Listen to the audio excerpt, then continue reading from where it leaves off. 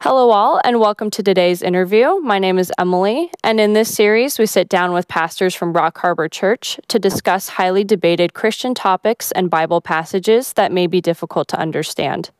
With me today, I have Pastor Michael Collins. Pastor Michael, how are you? I'm well, Emily. Awesome. Thank you. If you could start us off by briefly introducing yourself, tell us a little bit about your background and maybe some of your roles and responsibilities here at Rock Harbor. Okay, I'm Michael Collins. I am one of the pastors, associate pastors at Rock Harbor. And my background, I've been with Rock Harbor for about 12 years. We did move to Fresno for a short time for an evangelistic situation. And after 5 years of being gone, we came back. We are here now back at the church. And I've been in the pastor role for probably a couple of years. I started attending the pastors' meeting and then became recently licensed as a pastor. So my role here is support the other pastors. I do a lot of hospital visits. That's kind of my niche, is hospital visits. And I'm going to be starting my first official Bible study with Rock Harbor starting next month. And then perhaps I will speak to the congregation in the near future. So that's awesome. Well, we're looking forward to hearing more about your Bible study as it develops. And I know I can speak personally that we are just happy that you moved back from Fresno to come here and stay with Rock Harbor, and we're happy to have you on board. Today's topic, we're going to discuss Satan, his origin, and some of his tactics. I know that's a very big topic, and we can go so many directions with it, but we're just going to kind of do a brief overview. And I wanted to start us off really quickly with a lot of culture today, not necessarily the church, but a lot of culture kind of pictures Satan as this little red guy with a pointy tail and some thorns and a pitchfork. And he gives you this moral dilemma between whether you choose the naughty cookies instead of a salad. And it's very watered down, and none of that really is rooted in Scripture. And so we want to get a good scriptural foundation of who Satan is, where he came from, and why that even matters to study as a Christian. We tend to focus on Jesus, which, yes, obviously he's our Lord and Savior, but it's good to know when we're in warfare, we need to know our enemy too. And so that's really our point today, is to get a good foundation with that. So my first question for you is just his origins. What does the Bible say about who Satan is and where he came from? Okay, well, Satan, the Bible has quite a bit to say about Satan, but Satan is actually his title. It's basically what he does. It's more of his function, and he's an accuser of the brethren. His Hebrew name is Hillel ben Shakar, but we call him Satan. It's translated into English as Lucifer. So that's basically what he is he's an accuser. And there's scripture to support it. Job and Zechariah and Revelation talk about him being an accuser of the brethren. Okay, so very similar to how God has many different names as Wonderful Counselor, Mighty Father, or we call Jesus the Prince of Peace or Emmanuel. Satan is just one of the descriptions of who his real name, Hillel ben Shakar, is. Okay, well, that clears up a lot of information. When we read the creation account, obviously God created this perfect Garden of Eden for Adam and Eve, and all of a sudden there's this fallen creature, which is Satan, who is in the serpent. And I don't want to take too much away from you on wording, but where did Satan come from? If he just kind of seems like he comes out of the creation account out of nowhere. If God created this perfect world, how is this fallen creature in a perfect world? Sure. And Ezekiel talks about a description of who he was. He was an arch cherub, and he was a covering angel. Well, it was really more, there's three classes of what we call angels. There's the cherub and the seraph and the messenger angels. Okay. So Michael, the archangel, he's the highest ranking angel, messenger angel. But Hillel ben Shakar was a covering angel. He was originally created in the throne of God, and he covered over the throne. And then he was assigned to the earth in the gem garden. It was different than the Garden of Eden, which was a vegetable garden. He was over the gem garden on earth. And then he lifted up his heart against the Lord. You know, the 5 eye wheels in Isaiah. He started to, wow, I'd kind of like to be like God. Now he thought those things in his heart, and eventually, you know, because of that, he went and started what the Bible calls trading, where he started to seek out other angels that would basically rebel with him against God, and so because of that, he was judged, and he was kicked out of the garden, and then he was basically in space, you know, on the earth from a space standpoint. Okay, so Satan was created with perfection, but he chose in his heart to rebel against God, and that's how we know him today. Yeah, the Bible describes him as beautiful, and he was talks about music. He was like the lead worshiper in heaven, and he was maxed out in his capacity. So he's basically, as Ezekiel said, that he was perfect. Okay. In his ways, and we can always read that particular passage if we have time. Okay, maybe if you want to go ahead and maybe just hit on where in the Bible it is. It's up to you how much you want to read. Yeah, Ezekiel 28:11 through 19, that describes Hel ben Shakar. Okay, very cool. So the Bible says that demons and fallen angels exist, and they're under the authority of Satan. And you hit on that when Satan went and to other angels and then created this dissension before mankind was created. Are demons and fallen angels the same thing? I know you kind of hit on the different classifications of cherubim, seraphs, and then messenger angels, but we hit on that touch with maybe those who are, for better words, on God's side.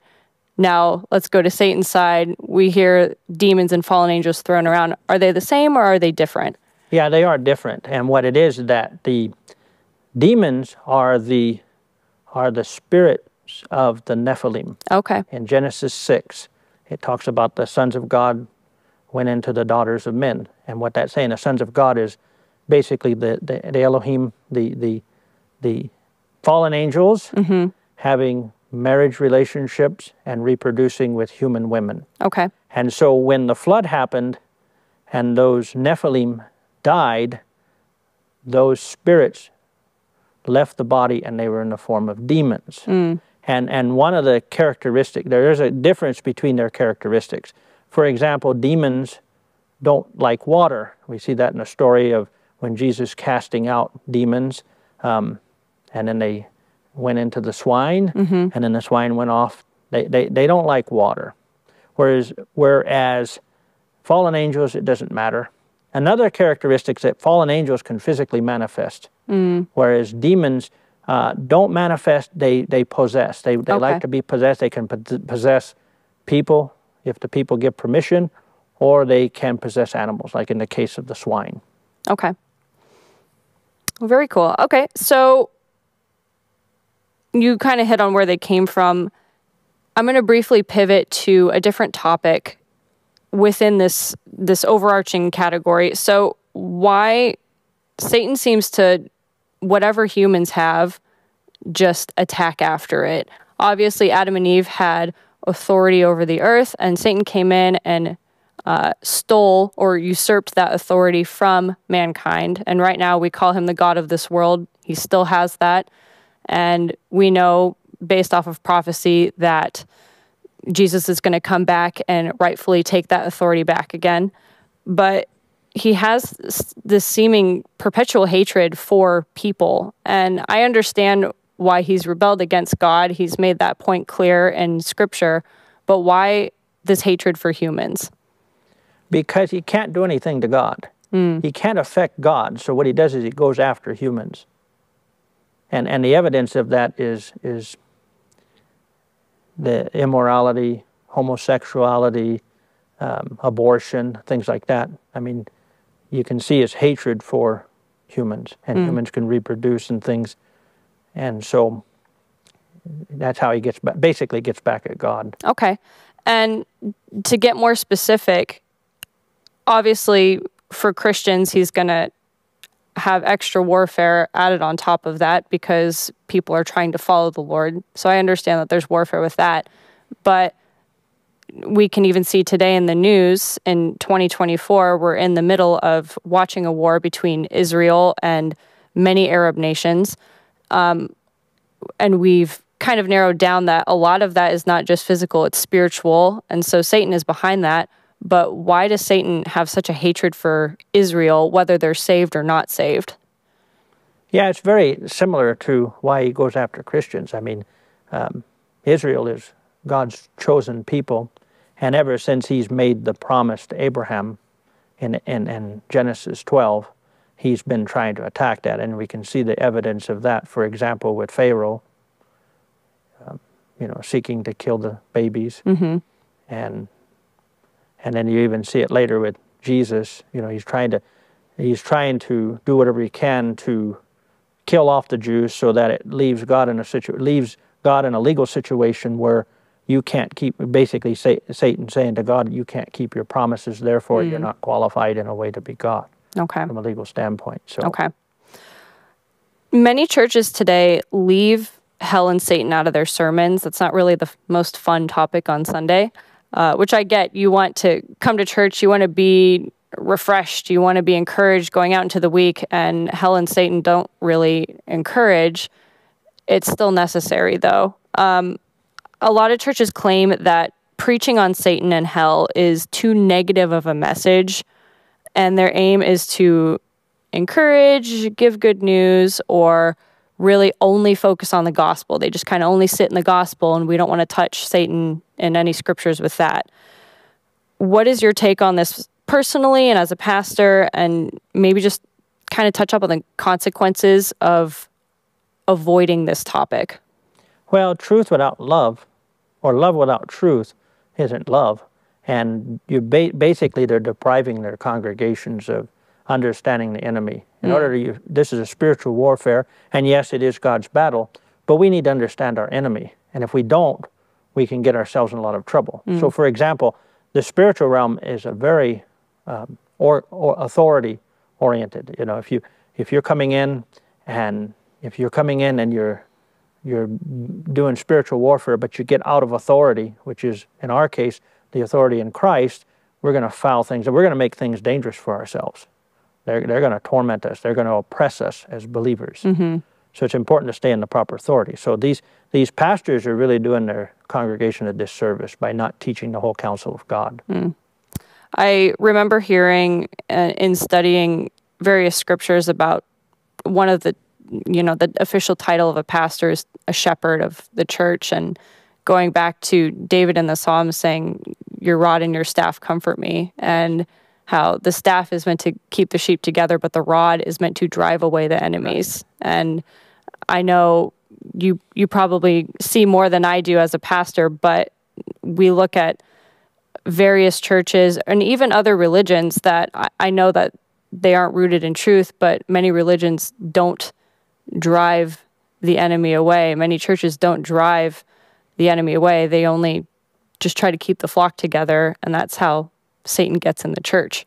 Right. Well, I mean that's a house divided against itself, is going to fall. So it's divided against itself. So Satan's not going to be divided against Satan. So anything outside of Christ is satanic. So of course they're not going to talk about the enemy. But even the pastors that don't talk about it, there could be that they're just trying to tickle the ears of the people, and it could come down to just growing people in quantity rather than quality of discipleship. On that point, do you think that Satan leaves churches alone that aren't really, I know this sounds rhetorical, but does Satan leave churches alone that aren't really making a big impact for the kingdom of God? Do you think he just kind of lets them do their own thing and be complacent? Yes, and I've seen it. I've seen it where There might be a church that's theologically sound, but they're in their comfort zone, so they don't go outside it. We're not going to talk about topics that are going to cause controversy or stretch people. We want to keep it safe, so we're just going to talk about safe little, Jesus loves you and he walked on water, and you can be like Jesus. Why would God create Satan in the first place if he knew he would end up being what he is today? I know it's kind of a loaded question, but I think that has a lot of implications on God's character. If, a lot of people say, like, why would God let this happen if he allows evil? Yeah, well, I mean, he knew that it was going to happen, but it doesn't mean that he controlled that, because he does give free will. Even to Hela ben Shakar, he gave free will. And he gives humans free will, and he knows what we're going to do, but he doesn't control it. I mean, one of the greatest attributes of him, being that he's loving, is he's given us free will. And so we're not robots and things. He gave free will, so he knew it was going to happen. Why did he still create him? Because he still has a plan. He can still work things out. I mean, yes, Satan can't repent. He's already under judgment because of his position. When he was when he was an arch cherub and he was over the throne, he was so close to God that he doesn't have the opportunity to repent. However, humans do. And God, he causes all things to work together for humans that love him and are called according to his purpose. So he still uses this in his grand scheme or his grand plan. I think, too, just to kind of comment after that, it's hard to remember as humans, we're so time-bound that we forget that God's outside of time. And to us, we're in the middle of this war happening, but to God, the war's already won. The prophecy that we study in the future of, God having the final word and what Satan's future is, God is outside of all of this. And so there's no, we don't worship a God of defeat. He's always a God of victory. And I know for me, that gives me personal encouragement when dealing with the topic of Satan and warfare and his tactics, for sure. Yeah, he's not bound by time.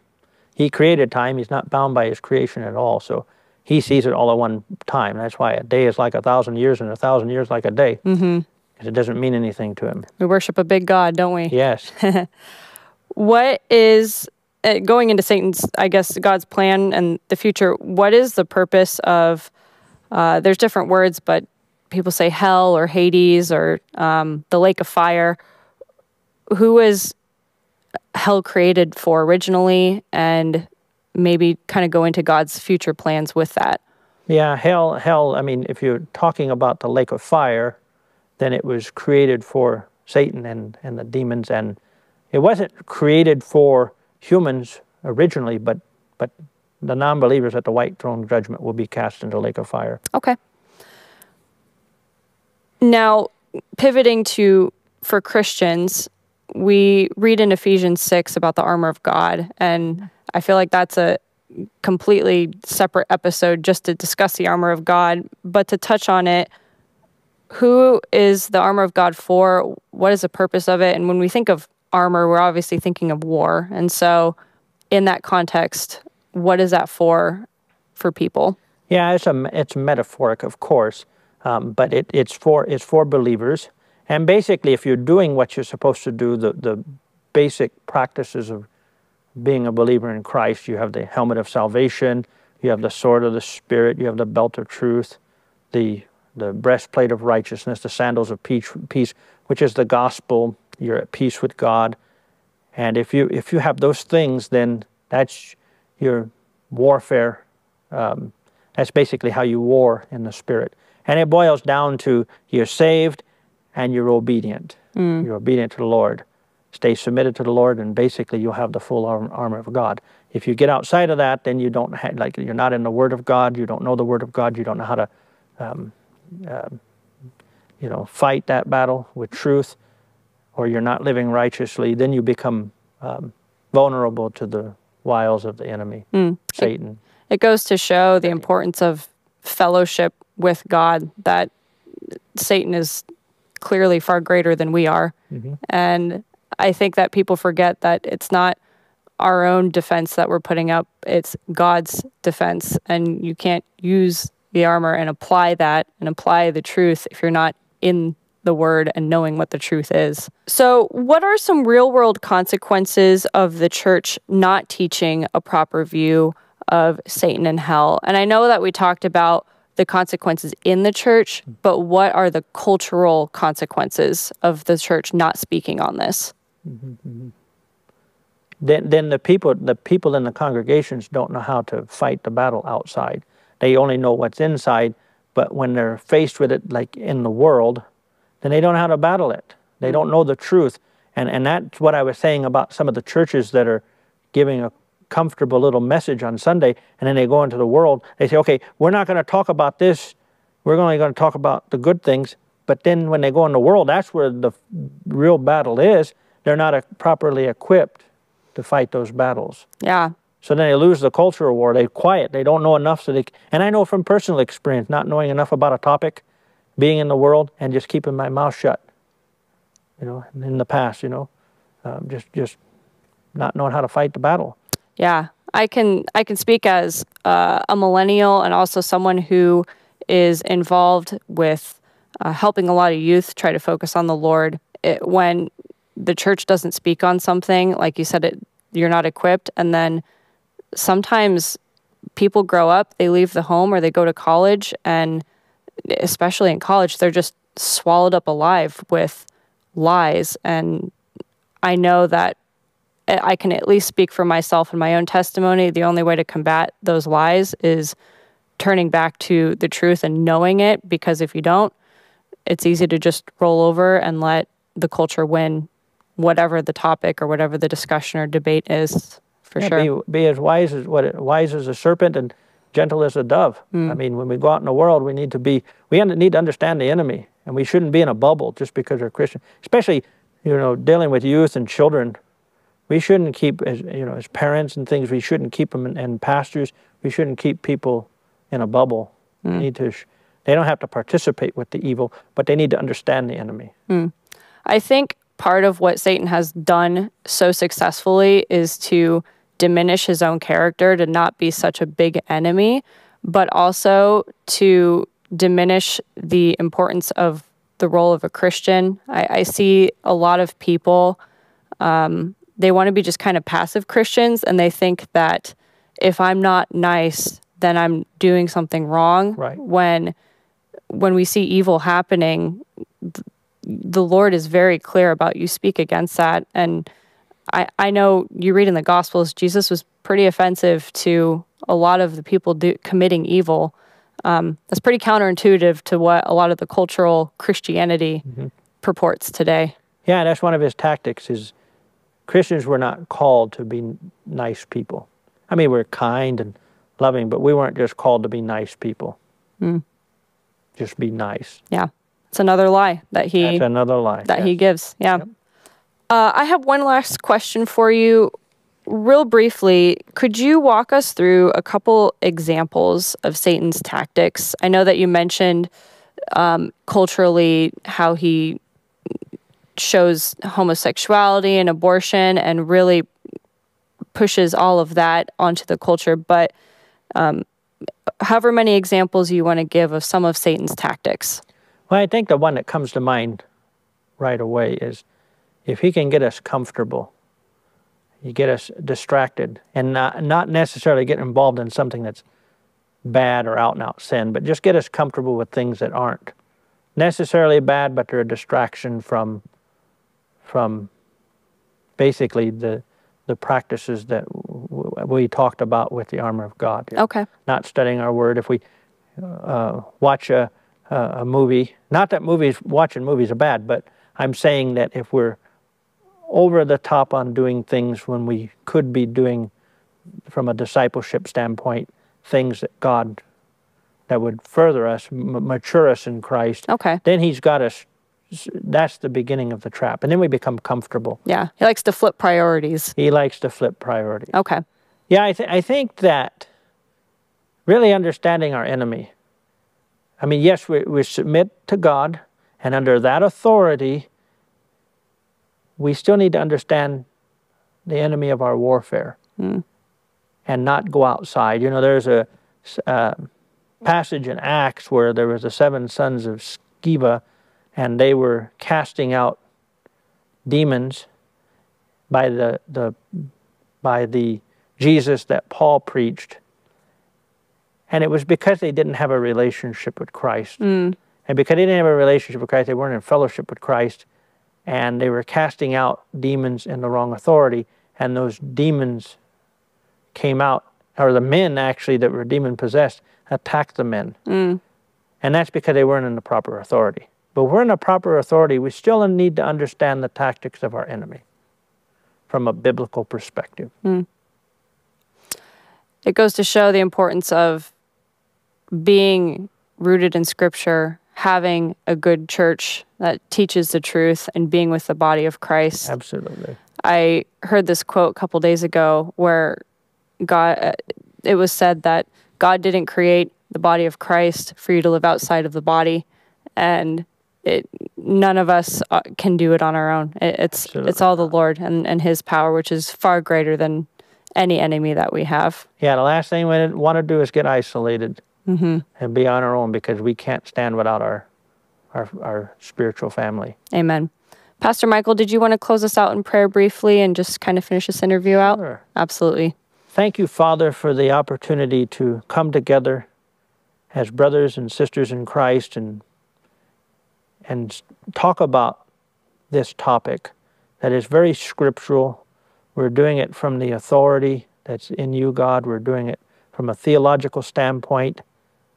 And we just pray that people that are listening to this that may not have an understanding of spiritual warfare or the enemy, that they would use it, that in this time and from listening to this interview, that they would better understand and really dig into the Word of God and continue to put on the armor of God and obey God and submit themselves to God, so that they can protect themselves from our enemy. We thank you for all this, and we thank you for this time. In Jesus' name, amen. Amen.